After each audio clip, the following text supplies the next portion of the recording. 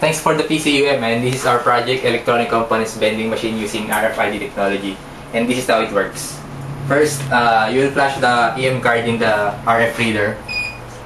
Then the monitor will display a set of information regarding the components inside the vending machine.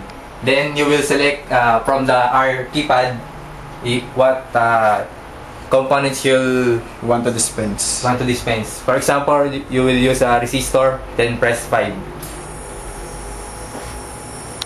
Yan. Dito lalabas. Yes. Dito siya lalabas. Since wala naman siya, wala pang na-dispense yung vending machine. Then the process will repeat kung ilan pa yung kaya mong i-dispense na electronic components. Bali, kaya namin ginawa yan para mag-provide ng equality sa mga users, since hindi naman siya gumagamit ng coinset na binibili yung components at RF yung ginamit namin. Binigyan namin siya ng limitations para may equal access lahat ng mga users. Yes.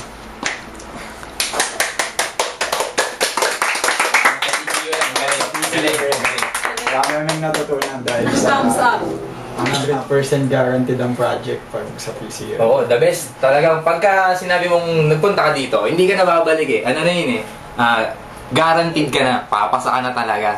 Wala nang walang palya to. Tsaka po, with PCUM, matututo kang gumawa ng sarili ng project. Yun. Wala akong masabi. Oo,